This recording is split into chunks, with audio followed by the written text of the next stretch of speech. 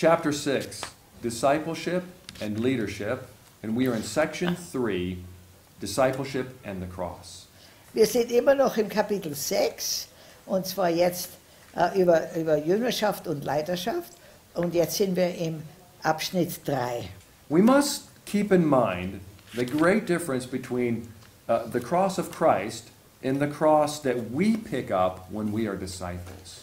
Und wir müssen jetzt aber schon den Unterschied erkennen zwischen dem Kreuz, das Jesus getragen hat, und das Kreuz, das wir bekommen oder auf uns nehmen sollen als Jünger.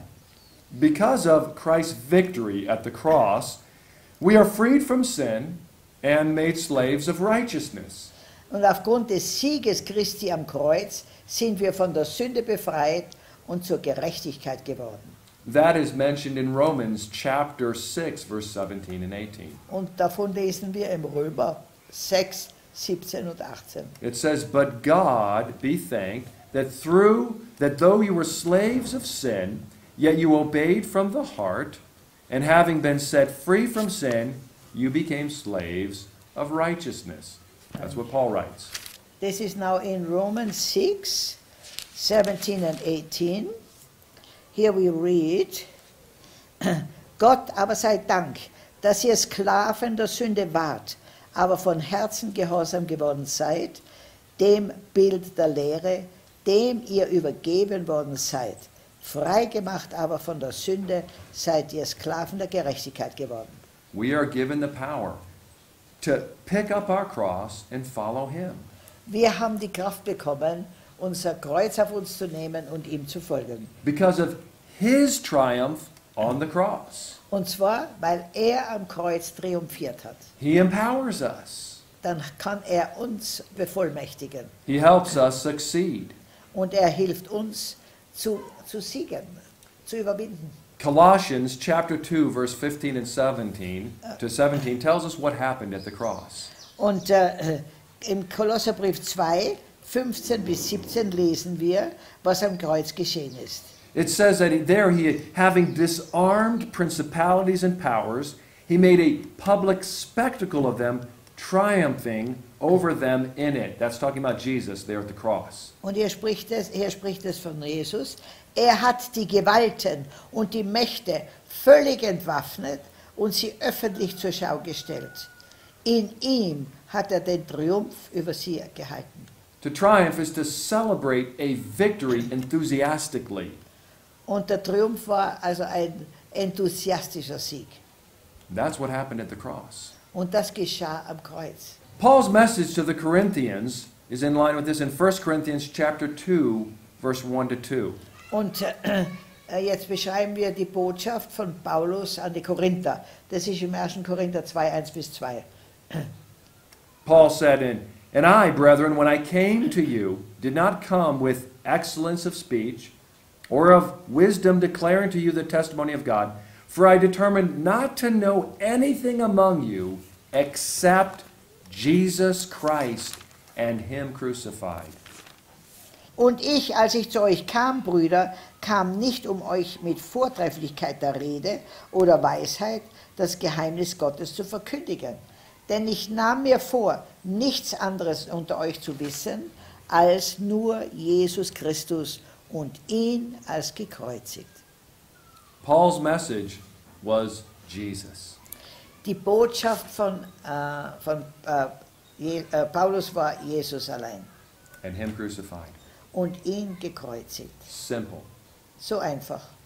What is this message of the cross to Und was- those that are perishing and to those that are saved? Und was ist jetzt diese Botschaft am Kreuz für die verloren gehen und die errettet werden? In 1 Corinthians chapter 1 verse 18 we read, "For the message of the cross is foolishness to those who are perishing."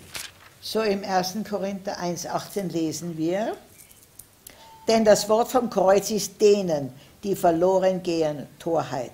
Uns aber, die wir errettet werden, ist es Gottes Kraft. But to those of us who are being saved, it is the power of God. Ja, aber für uns, die wir errettet werden, ist es die Kraft Gottes. And why is this message foolishness? To some? Und warum ist es jetzt für manche Torheit? Because it eliminates, it destroys self-effort. Denn das Kreuz zerstört alle Selbstanstrengung.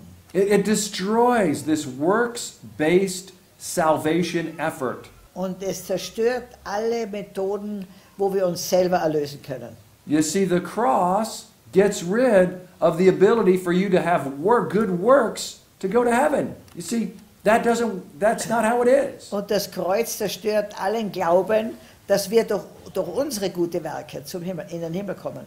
And in the message of the cross, we see the power of God. We see the greatness and the wisdom of God in that particular plan. Und im Kreuz sehen wir die Weisheit, die Liebe, einfach die Weisheit Gottes. We marvel at the greatness of God's work in paying our debt of sin. Und wir staunen über die Größe des Werkes Gottes, der unsere Sündenschuld beglichen und uns von der Macht der Finsternis befreit hat. And delivering us from the power of evil. Ja, er hat uns freigemacht von der Macht der Finsternis. In Galatians 6:14, we see Paul boasting there in the cross. Und wir sehen im Galater 6,14, wo Paulus sich rühmt im Kreuz. We read in Galatians 6:14, but God forbid that I should boast except in the cross of our Lord Jesus Christ. Im Galater 6,14 lesen wir, da schreibt Paulus, mir aber sei es fern, mich zu rühmen, als nur des Kreuzes unseres Herrn Jesus Christus, durch das mir die Welt gekreuzigt ist und ich der Welt. And we see that in Paul's life, what happened in his life through the cross was that the world had been crucified to him and he to the world. Und was ist im Leben von Paulus durch das Kreuz geschehen? Das sehen wir auch im Galater 6,14. Die Welt wurde dadurch gekreuzigt und er der Welt. The world no longer had control over Paul. Die Welt hatte keine Kontrolle mehr über den Paulus. And it doesn't have to have control over you either. Und die Welt sollte keine Kontrolle mehr über dich haben. You can have freedom from the bondage. Du kannst Freiheit bekommen von dieser Bedrängnis der Welt. Freedom from the world's thinking. Frei zu werden vom Denken der Welt. Freedom from the way that the world deals with things. Und frei zu werden von den Verhaltensweisen der Welt. You are now set free. Du bist jetzt freigesetzt. Question number 6, it says, what do you think Paul meant when he said, I've been crucified with Christ? Im Abschnitt 3, die 6. Frage steht, was hat Paulus wohl gemeint, als er sagte, ich bin mit Christus gekreuzigt worden, in Galater 2,20. Yeah, let's read Galatians 2:20. It says, I have been crucified with Christ. It is no longer I who live, but Christ lives in me.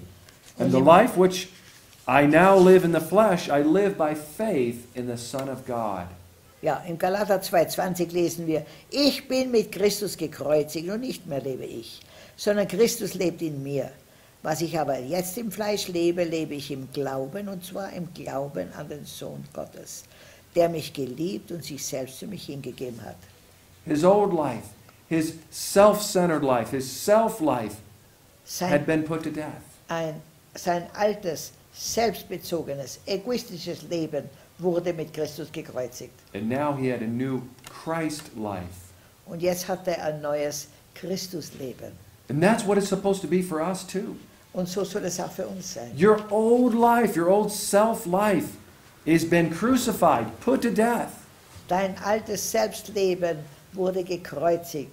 Es ist dem Tode übergeben worden. Now your life is for Christ. Now your life is Christ's life. Und jetzt ist dein Leben das Leben Christi. When it says, I no longer live, but Christ lives in me, what does that mean? Wenn es heißt, nicht mehr ich lebe, sondern Christus lebt in mir, was soll das bedeuten? The old man that I was, the old person I was, that has died.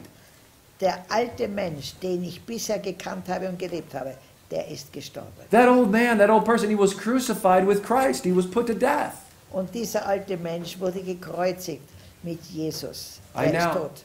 I now have a new life. Und ich habe jetzt ein neues Leben. A new center for my life. Ein neues Zentrum meines Lebens. You see, the old man, the center was me, myself, and I. Im alten Menschen war das Zentrum ich, mich, meiner, mir.